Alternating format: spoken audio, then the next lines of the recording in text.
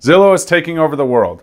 In 2021 alone, they have purchased a major showing service which is utilized across the country by agents to set showings, as well as become a brokerage in many major markets, Denver included. What does this mean? What does this mean to you as the consumer?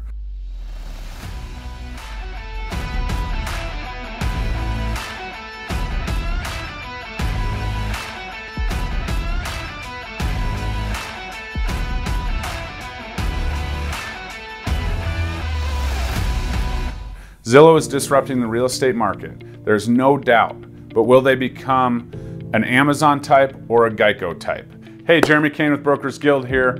Absolutely dropping a new video every Saturday on YouTube, share it across my social media channels. Please subscribe, hit the bell, do all of that so that you can stay up to date and I can definitely take care of you across any real estate needs you might have.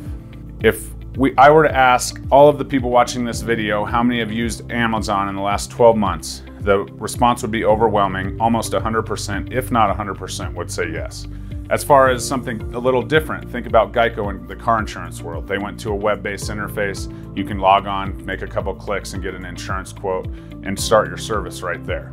Now, if I asked most of the people watching if they had Geico for car insurance, there probably would be a portion of you that say yes, but it definitely would not be 100%. And actually the majority probably take their insurance needs, managing those assets that are most important to them, to a more traditional concept of an insurance agent, etc.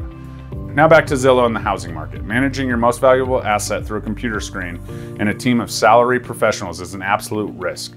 Zillow has a very user-friendly web interface for searching for homes, but as far as contracting homes and navigating the entire contract process, it is a stretch. 3 things to keep in mind before entering the Zillow real estate web, which will shortly include lending, title, and real estate services through those brokerages. And once you're in that web, they will use technology, salaried employees to make the process more convenient, but more convenient isn't always right. So first of all, the things that Zillow cannot offer you that a traditional real estate agent can. Do you have a single experience resource you can use as a sounding board? Text, call, or email 24 hours a day for your questions that also understands your local market?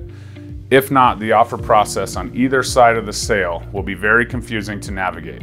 The inspection will be even more confusing, and I won't even touch the appraisal process right now, which includes appraisal gaps and all kinds of wild offers coming from the buyer. The second thing is the convenience of everything being on your computer and you being able to click a couple buttons more important to you, or is making as much money for your home, selling your home, as you possibly can, the thing that really matters. If you're gonna choose convenience over tens of thousands of dollars, that is one thing, and Zillow may be the right option for you.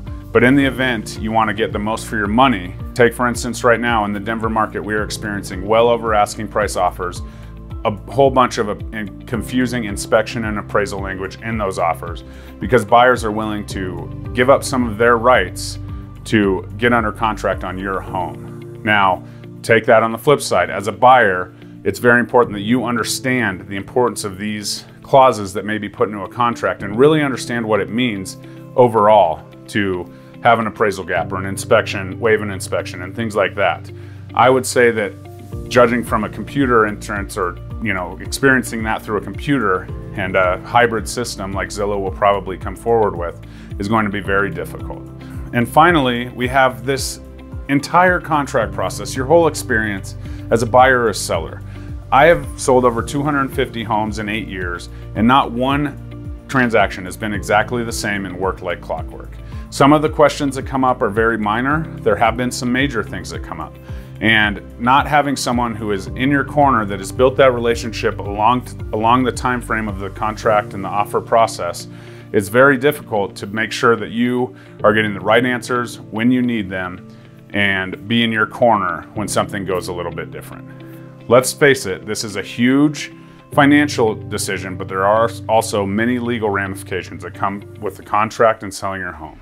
Until the web includes these services, I would suggest being very careful trusting Zillow with the crown jewel of your wealth, your home.